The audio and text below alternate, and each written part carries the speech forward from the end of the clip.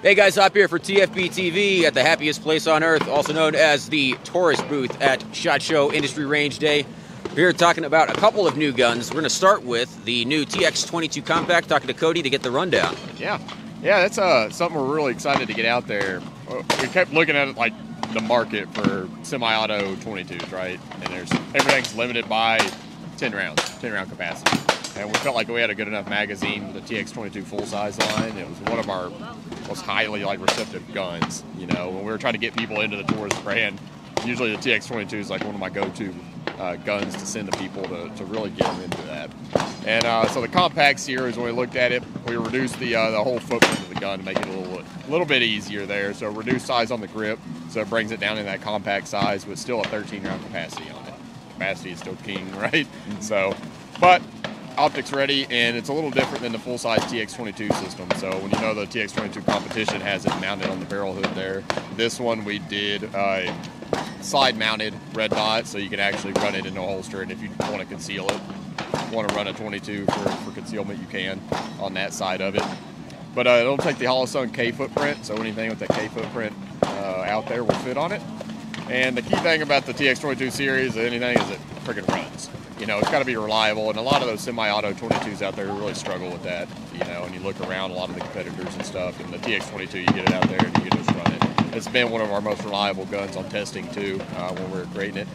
Even more on the TX22 full size, so it was a cool thing for us. But yeah, it's our biggest one for this show, I think. You know, we have a wide variety of products launching here, but the TX22 is just one of those really fun guns, suppressor ready out of the box, just take to the range and have fun. So you guys had to lighten the slide quite a lot in order to ensure cycling with an optic mounted. Is there like an upper weight limit of optics? I mean, the Holosun K footprint is probably pretty small at the top end anyway.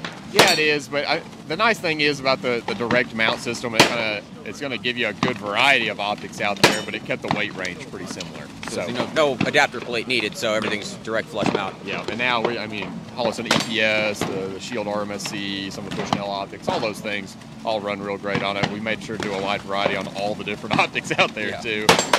You know, and it's always ever changing, but I feel like, you know, EPS style is probably going to be one of your heavier solutions out there for that size footprint being a closed emitter. So I feel like we got it covered pretty well.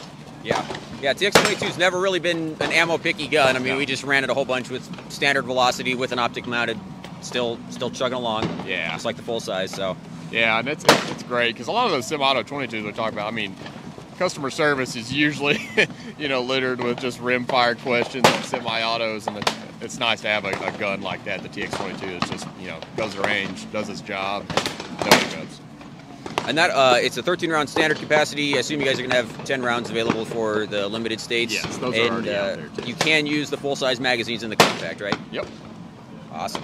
So like the full-size, the Compact is also suppressor ready out of the box? Yeah, so it'll come with a threaded barrel adapter for 1/28 cans out there. So man, you got a can, put it on it and run it.